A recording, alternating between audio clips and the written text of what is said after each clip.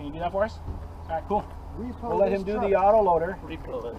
So a lot of companies are going to these auto loaders if they do private property tows or repossessions or things like that. Auto loaders are the way to go. Well, it's safer because you can work it from inside the cab without having to get out of the truck, put yourself into that dangerous spot. That's for me, that's the bad thing about them though, because guys get lazy and they do everything from inside the cab. You have a camera, yeah. If you have a camera, you can see, but if you don't have a camera, you can't see, so you're kind of guessing that it's in the right position. Yeah, we got one of those trucks. That's the first thing we kind of went for, is we put a camera on the back of it. Yeah, if you've got a camera and you can see, that's fine. Doing everything from inside is fine. I had a part-time job at a resort moving trailers. Speaking of camera, is that a camera? It is a camera. Damn. Right there's the boss. I don't care. Get out and check. I can sit in the truck, move the little thing. Yeah. I can pick up a trailer, just back up. Yeah. I don't give a care. Get the hell out and check. Yeah, I would probably still get out too, because I don't trust what I see on the camera. But the funny part is, that's how he ran. He never got out.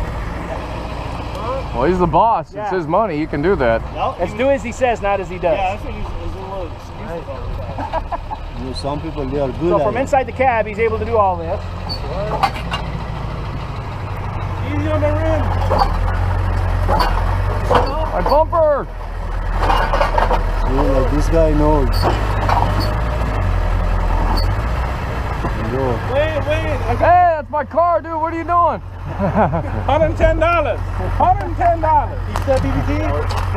I was only parked there for 5 minutes. It don't matter. You were parked there. Pay up. I'm taking it. I want to go home with you if you don't hook it. Get out of my wife if you don't hook it. No. So when you extend, You might not have a car and a wife at that point. hydraulic comes out, the crossbar comes out. Yeah, I can either have it stored or I can have it out. Yeah. Did you see that? Yeah, the sleeves crossbar slide out. actually extends out. Once the claw comes all the way open, it'll keep hitting the control. It'll slide the crossbar out. Really? Yeah. I saw it move when he did that. Let me show you. Now watch the claw. Now see, the whole thing is going to come out. So that's closed, and then... Now what about the end of the claws? Like, how do you move them in? You have to them manually or anything? No, he's got a sleeve already on it. On some auto loaders, the sleeve's not on there. You have a sleeve that you can put on there for smaller tires. Yeah. Flat tires and stuff like that. Yeah, we've learned to actually leave that off. That's as small as it goes with this receiver. What happens if you have a flat then? Yeah, you don't have a.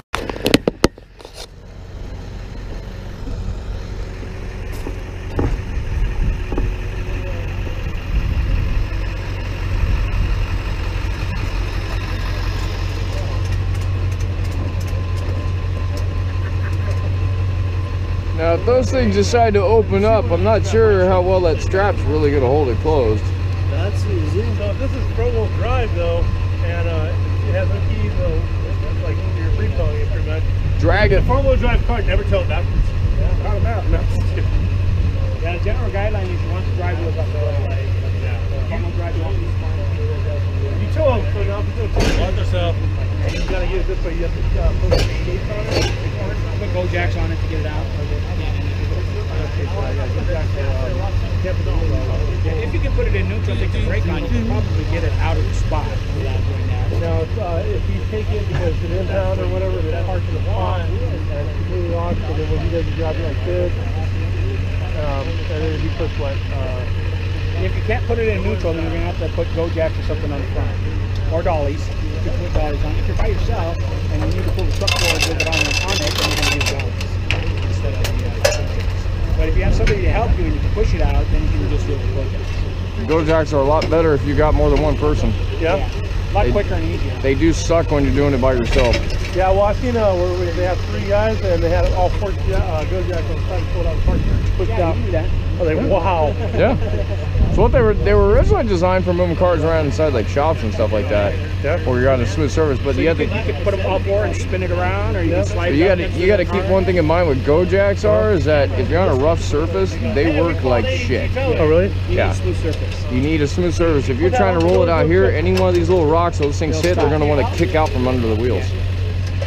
And if you try loading a car into a flatbed with those things, it's going to want to do the same thing. They're going to want to kick out from under the wheels the moment they hit the bed. That difference in degree. So you have to strap them down then? Or No, you can't- just wouldn't use them loading the car onto a flatbed. Okay. Yeah, I don't think you can strap those to a car, can you? No. You probably You could might be if able to figure out a way. you could wrap a strap around the whole thing, you know, maybe. But the whole problem with it is like this end will hit the bed before the wheels do, and it'll want to shove it off the wheel. Yeah, I tried it one time. It didn't work too well. I learned. And once it goes to move, it's going to want to curl up into the fender. Oh shit. And so if you're, you know, you got a car that you really don't want to damage. You bring it all the way down. I try not to go all the way down because then you scratch concrete or driveways and stuff. You kind of just estimate it. Well, So you go down until it hits and then come up? Yeah. It's normal, you know, it'd be the normal practice if you don't damage know. someone's driveway over it. You want the $110, you don't want to be paying out. Well, it depends. It depends on the area.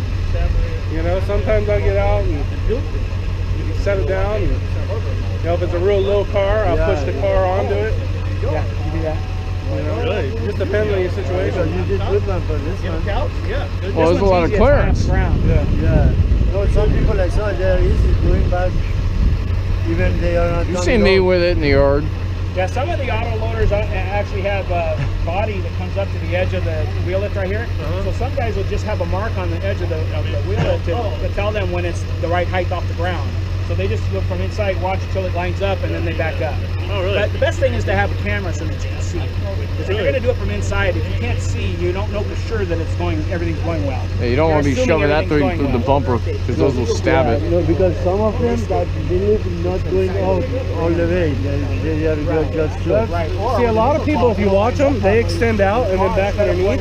Well, what happens is your bar will twist, and then you won't get to your tire. So I get close enough to where I know if I extend out, my bar's not going to twist. I'll go out a little bit, but like I said, we got the camera on ours, so You can see if it I twists. can see when it's going to twist. Yeah, I'm blind, dude. You see what I'm working with. Well, that was the same thing with ours. That's why we put the camera on, because you couldn't see shit. I mean, I could barely see it if I got out and stood on the running board. If you hop in there and look out the back window. You got a little bit more room there to see, but still. I don't have tunnel boxes. This one is good. The lift is coming out by itself. But The lift doesn't come out by itself. He has to hit a control for no, I it. know. The control. Oh, you mean for the slide out? Yeah, but the other one is the slide out It's that fixed. much there. It's fixed. It doesn't slide out. Our crossbars on ours are fixed. It just opens the claws. That's it. Try Well, you one saw time this one because extend. Yeah, it extends out. million time I came out and see and go back and go see. And the cable is not long enough to bring it here and do it. You have to. It is, but the rest of it's under the seat. You have to actually get it out from under the seat. But you don't need that. If you got to get out the truck, we have controls outside the truck. That's the thing. If you got to get outside our truck, we got controls on the back end you can use. So you don't need the The remote. truck I use it doesn't have any control in the back. Yeah. Just rear short things in Oh, you get out, you stand outside the door, and you got to just look over and look. Yeah. Come back over there. You just come out this way. More sideways you can go. On the driver, just back up to it and the That's rear. because the guys that do it all the time, know where it's at. They're used to it. The guys that don't, it's different. Easier than, whatever you think. Just back up to it, pick up and go. That's it, right?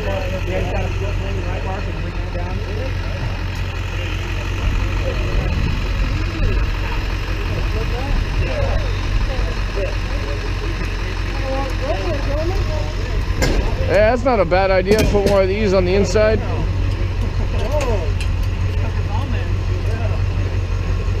See how strong he got that? There was a guy at the show selling these plastic things that are about this long that you put onto your ratchet to give you more leverage. Can you imagine how tight you get those things with the lever this long? Oh, I got one of those in my truck. The little metal bar, it comes off, it hooks The ones onto they the were selling ratchet. were plastic. Yeah, the one I got is metal, but It's plastic and it just has like a hook like this that goes onto the end of your ratchet handle and it extends it about this long. Yeah. But you don't need to get it that tight. You don't need that. I got the wireless drag lights on this one. Yeah, I saw your transmitter right there. Yeah, it's up on the Yeah, you got. front. Did you put them on? Yeah, wireless drag lights. Yeah. you put those things on already. Nobody even noticed.